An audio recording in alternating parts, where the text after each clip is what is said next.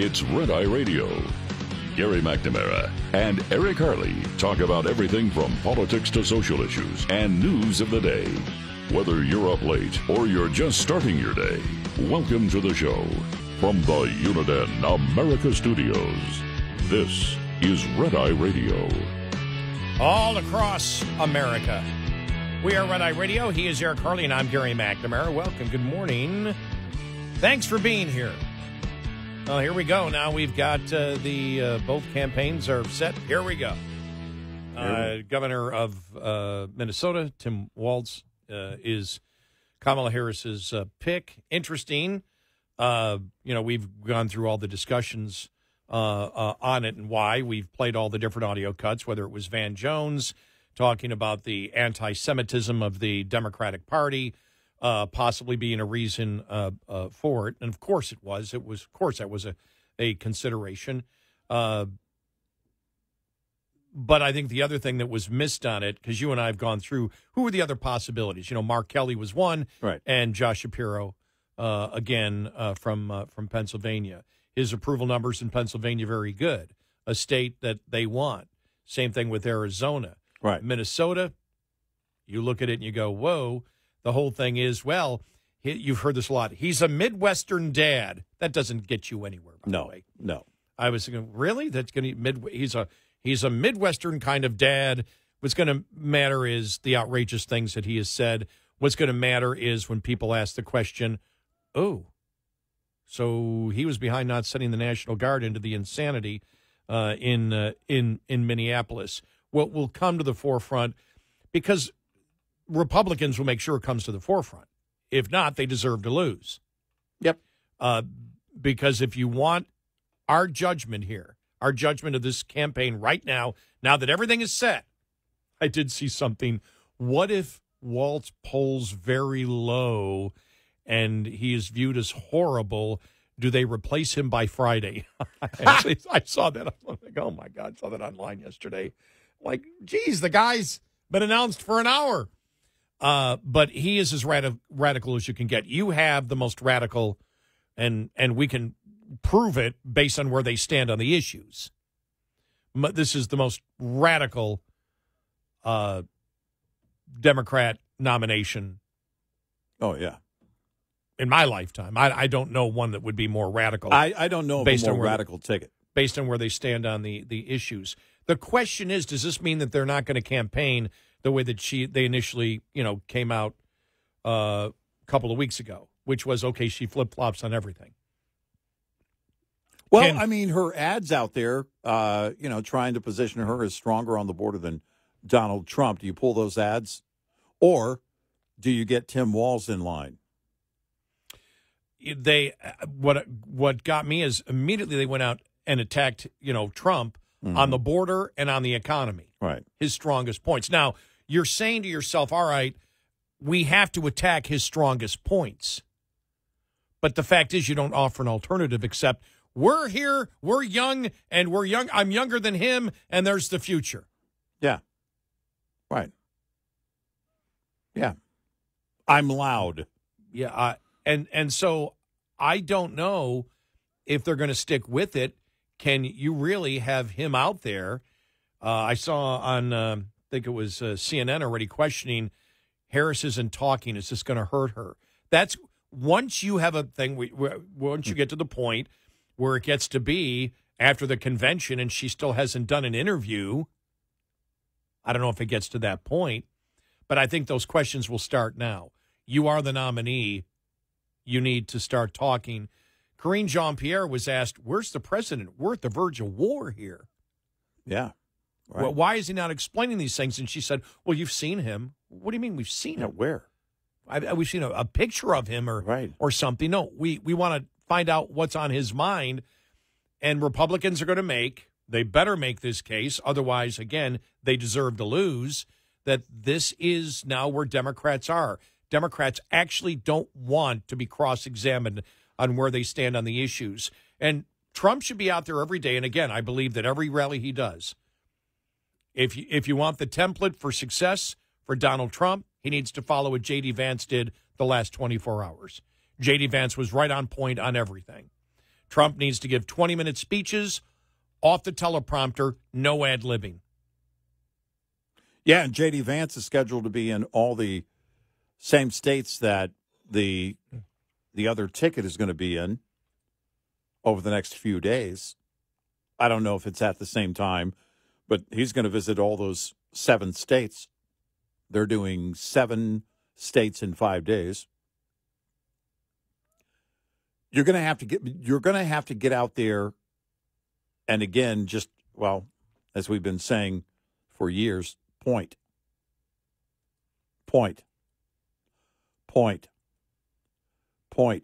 But right now is also the time for the ads.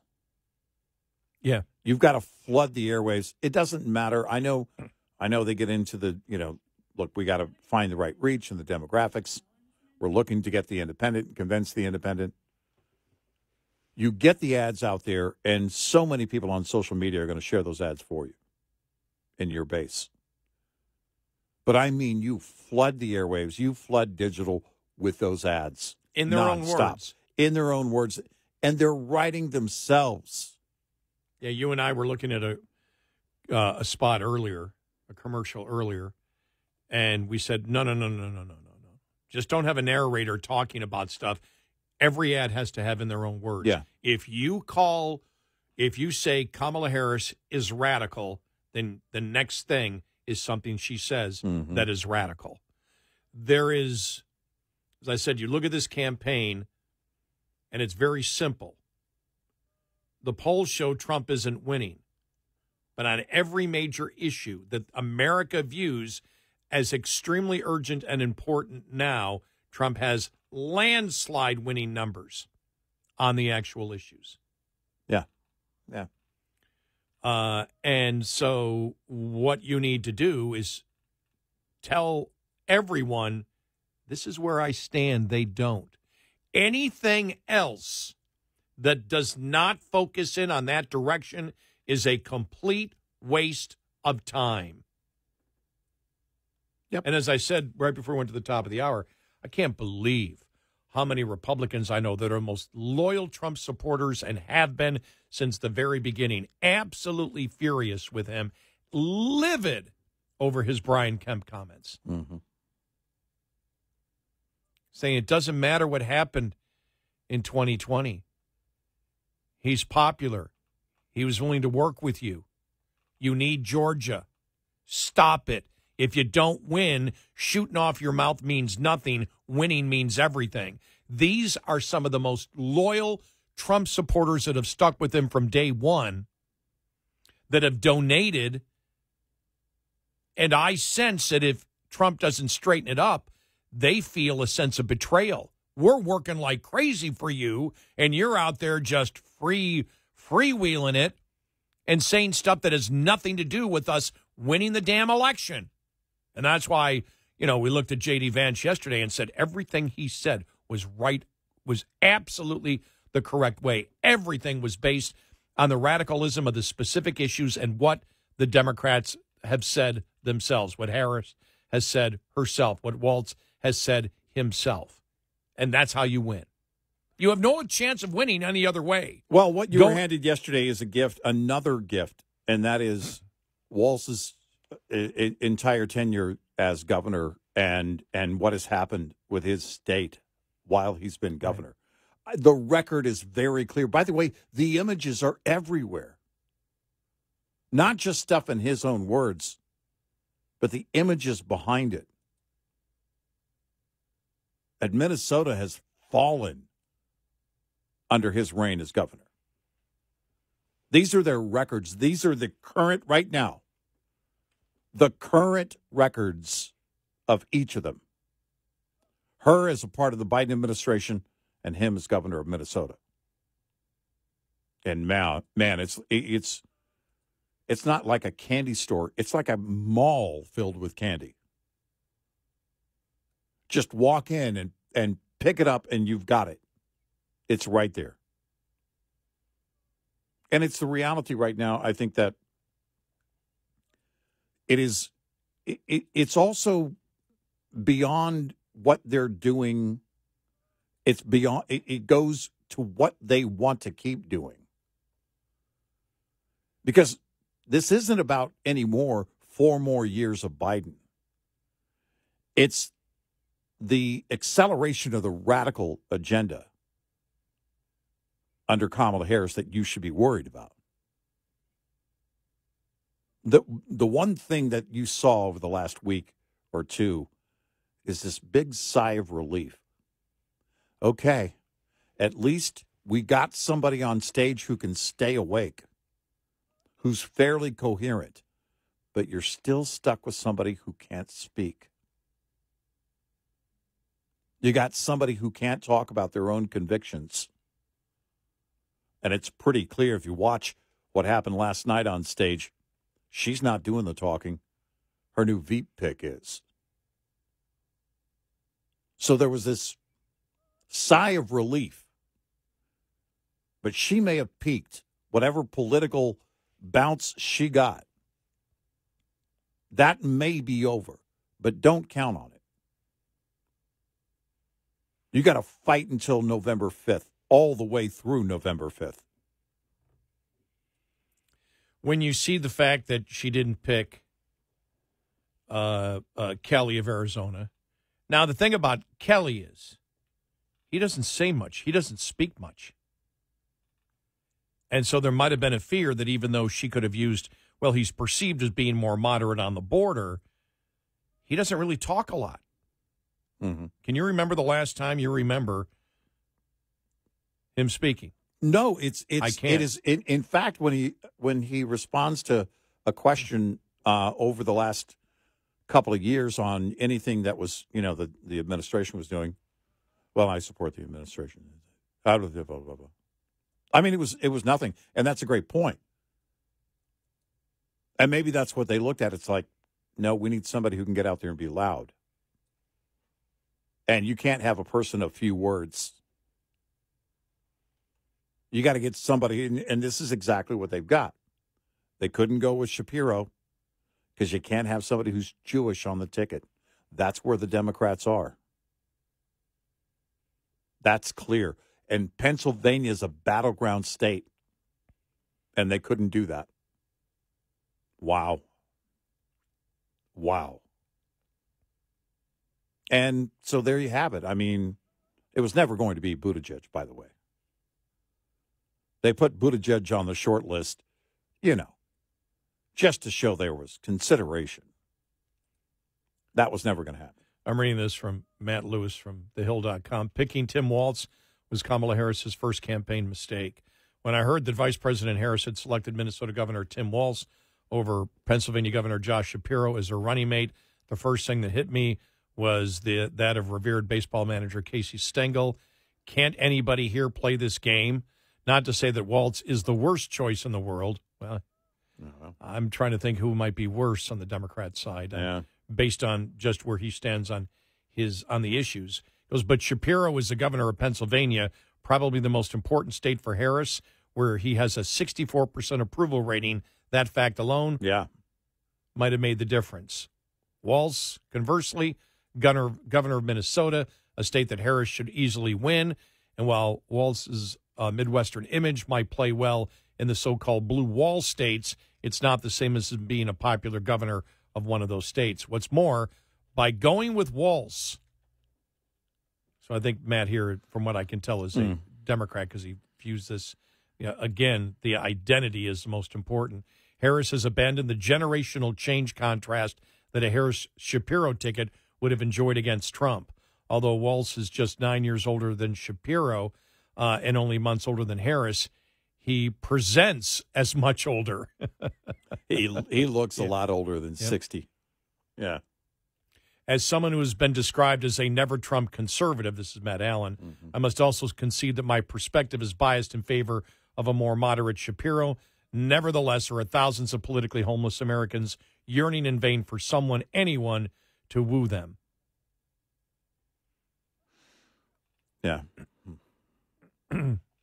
Just the other day, a bunch of current and former Republicans endorsed Harris, presumably with the goal of winning over some disgruntled suburban soccer moms and Nikki Haley supporters. Today, that goal becomes much harder.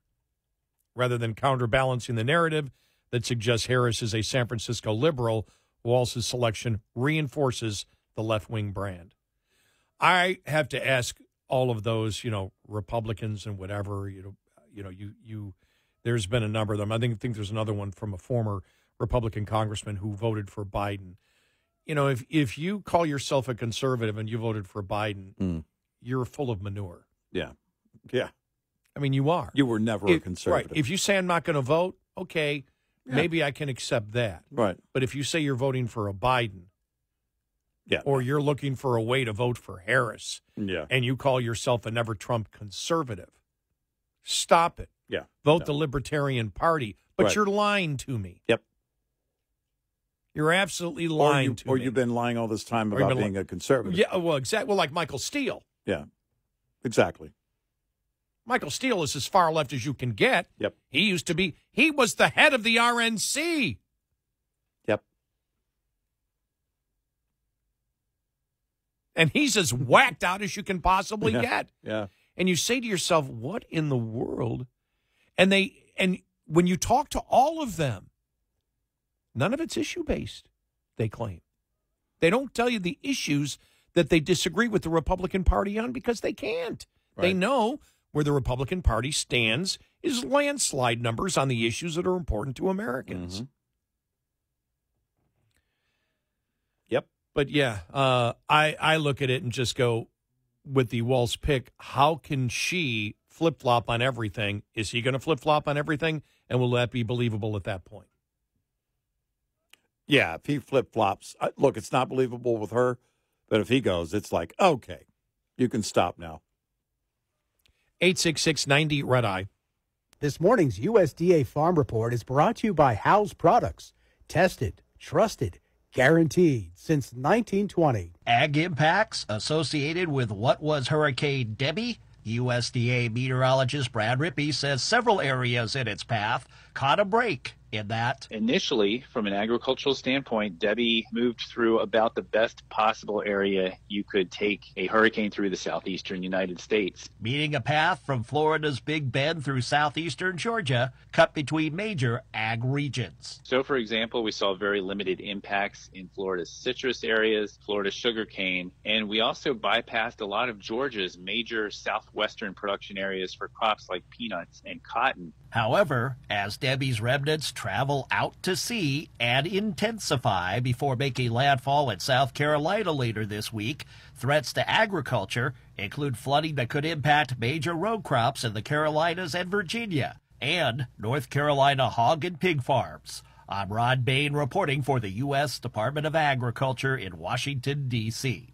This report brought to you by Cenex Fuels and Lubes.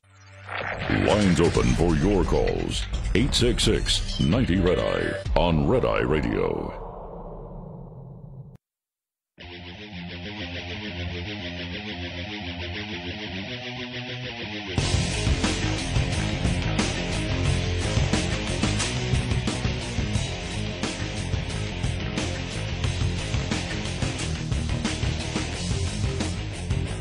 It's Red Eye Radio. He's Eric Harley, and I'm Gary McNamara. Expect to hear a portion of this audio clip from Tim Walz played consistently here this week. All right. And I think seeing a plan that's out there, talking about it with folks, knowing that he's not going to do anything. He talks about this wall. I always say, let me know how high it is. If it's 25 feet, then I'll invest in the 30-foot ladder factory. That's not how you... Yeah. I'll invest in the 30-foot ladder factory. To get over the wall. Mm-hmm. That's part of his radical belief. That's going to be played. And, again, you only attack him for a few days. Then you go after her. But if he's the surrogate, if he's the one doing most of the talking, then he's open territory. Yep.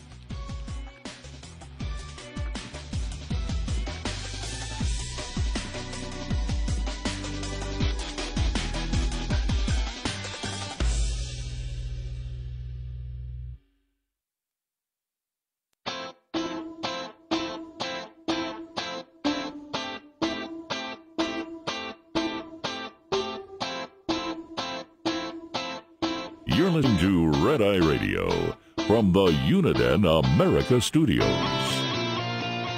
And he is Eric Harley, and I'm Gary McNamara.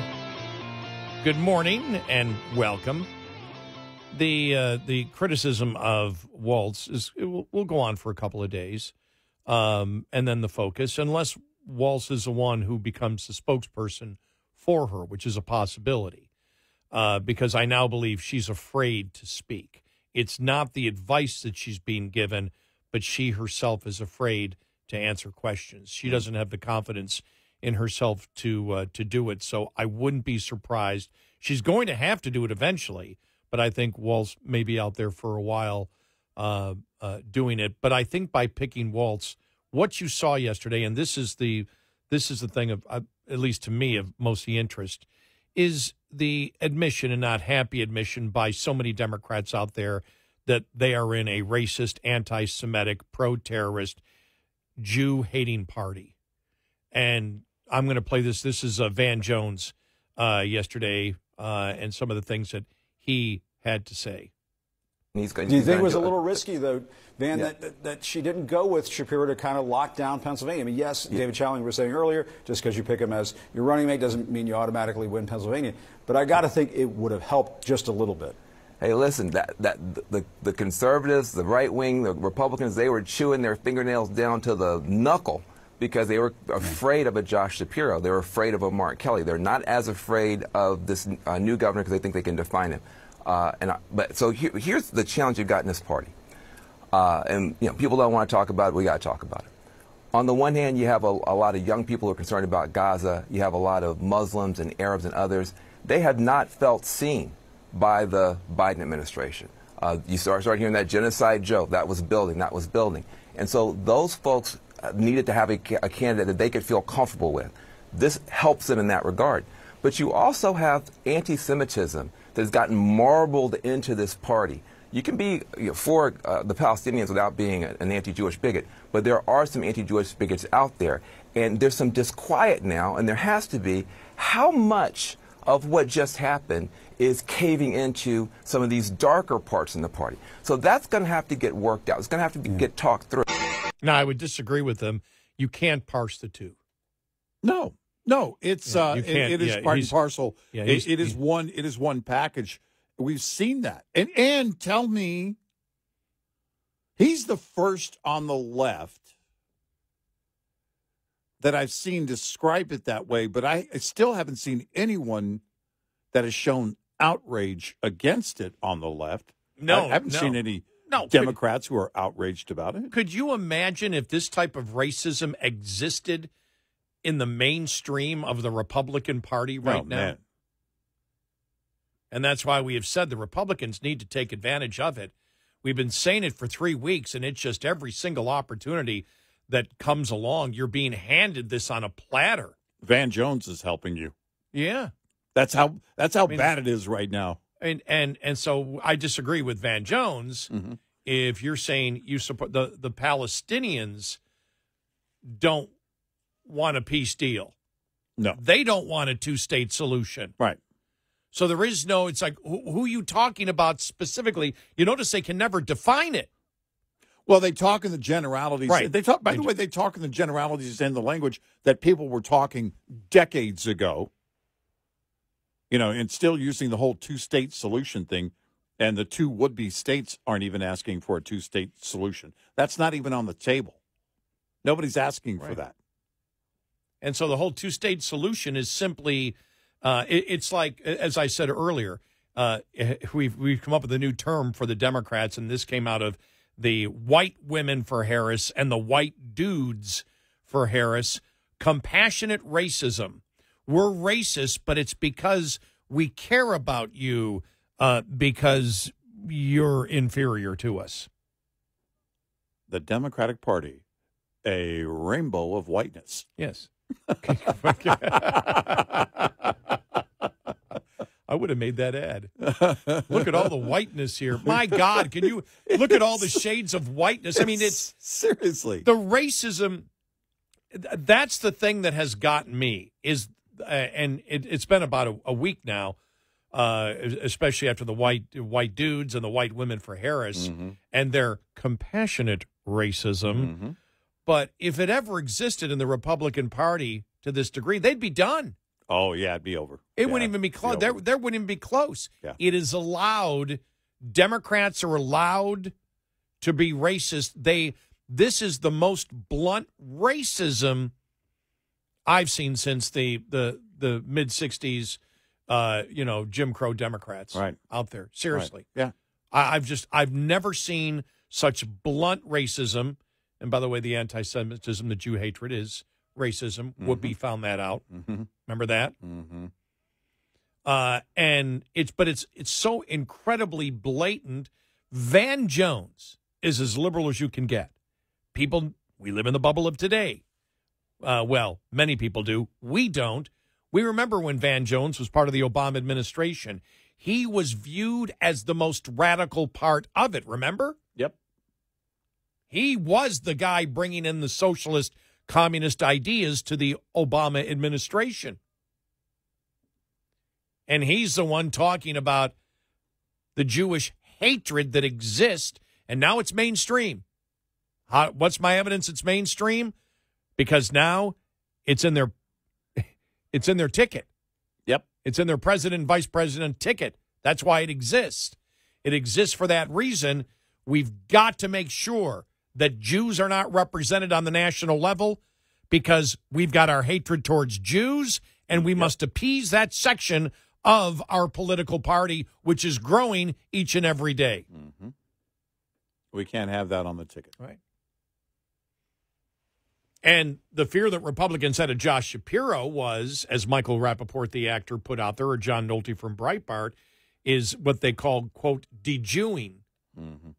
That he used to support Israel. And boy, what a prize it is to get.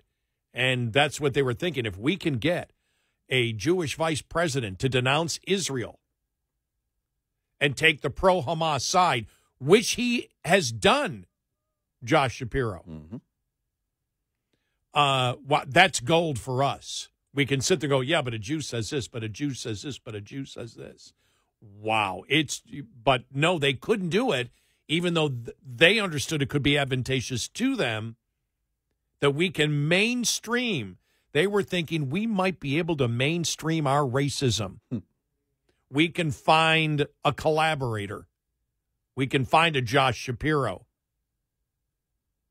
And it will justify our horribly racist attitudes that we have in the Democratic Party. Well, but it's the pick for Walz is further evidence of that. Yeah, we can't do that because that would still require us to put someone who's Jewish on the ticket. Yeah. And we can't risk that. No. Wow. That's insane. Yeah. That's insane. And then to understand, just how radical, because, how could he possibly change his opinion, Josh Shapiro? Understand how radical he is. This is what he said last night. This is another audio cut that we must play, and the Republicans should play it over and over again, because this is Josh Shapiro advocating that children, there should not be age-appropriate materials. That children should be able to see pornography, sexually explicit content. And this was before they were introduced. And as you and I said, everything had to be approved before you did this. They put Josh Shapiro on. They had to make sure. So this had to be actually on the copy. This had to be in the teleprompter. And so they're not lying anymore and using the line, well, Republicans wish to ban books. What the hell are you talking about? Republicans don't want to ban books. Oh. This goes back to Disney, age-appropriate material for children? Really? Oh, so you got to lie about it. You can't be honest. Here it is. It's not freedom to tell our children what books they're allowed to read. That's not freedom. That's what, and listen to the cheers. That is the perversion that is now mainstream in the Democratic Party, the filthy perversions of Josh Shapiro and Democrats cheering in the background. They're mainstreaming the brainwashing of children. They're mainstreaming sexually explicit materials for children. And they're proud of it now, where they're now being much more blunt and trying to frame it in, oh, children need to have absolute freedom. Well, we know that's ridiculous. Children don't have freedom. We censor them all the time. Children don't need to go to school. We protect them all the time. We protect them from things that they're not capable of processing. Right. This is the perversion in full display last night of the Democrat Party. And it's really amazing. And it's nothing new. They've been talking this way for years. Remember, was it Terry McAuliffe? Parents have no place in the classroom. Yeah. Eric Swalwell said the same thing. Yeah. And then and this is the same attitude. You have no place. We'll teach your children what we want to teach your children in the classroom, and you have no say-so about it. Now let's hear some Republicans on CNN getting a few things to say yesterday. This is Scott Jennings, but you can hear Dana Bash basically agree with them about, oh, yeah, we've discussed the anti-Semitism in the Democratic Party. Everybody knows they're the racist party, except apparently the Republicans who don't broadcast this 24/7 every single day. Well, that would be 24/7. Yep. Here it is. One of his friends told me this morning that his superpower is how normal he is. Is he? I mean, I don't know. I don't know this guy. I mean, is it normal to let your biggest city in your state burn while you're the governor for 4 days, destroying thousands of businesses, hundreds of millions of dollars in property damage while you do nothing? Does that sound normal? Is it normal for your wife to say she opened the window so she could let the smell of tire fires waft in so they could take in the smells of this radical chaos and anarchy on the streets of Minneapolis? I don't view any of that as normal. I look at this through the lens of decision making. And in two cases, they've showed us who they are.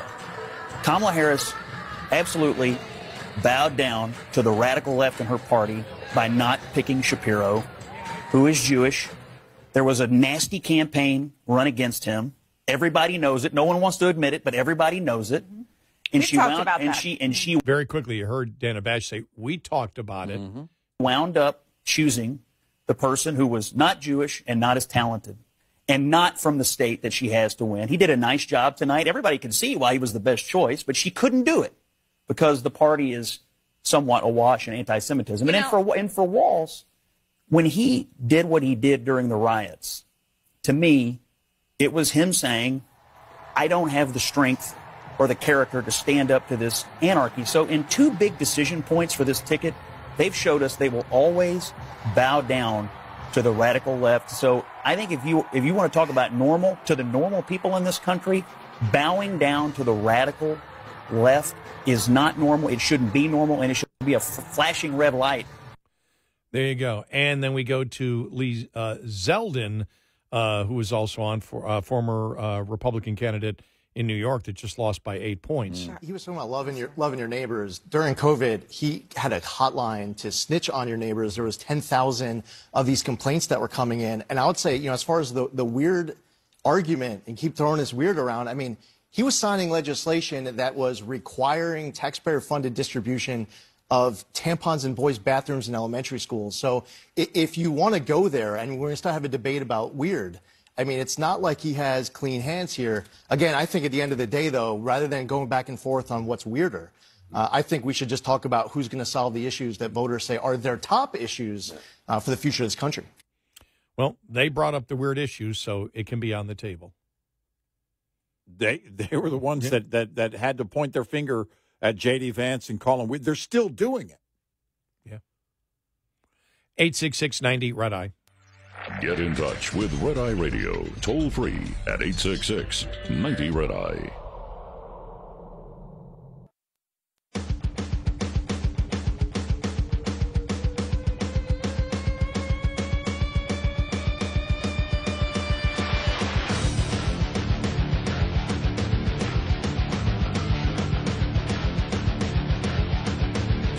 It's Red Eye Radio. He is Eric Harley, and I'm Gary McNamara. So that's where we are. We've got both the parties have their tickets, so we go on from here. Again, it's still the middle of the week here. It seems like it's the end of the week, but it really is amazing how blatant the Jewish hatred and the racism is inside the Democratic Party. Yeah. And I just hope that the Republicans, because we all know it, they know it. You know, Van Jones knows it. Dana Bash knows it. They've discussed it on CNN. Everyone knows it exists. Everyone knows when you had and again, we may have more coming up as schools get back in session. Right. In the next month, more of the riots. Everybody knows that's the filth inside of the Democratic Party. And Republicans seem to go, oh, we'll mention it once in a while. Mm-hmm. They should be pounding it every single day.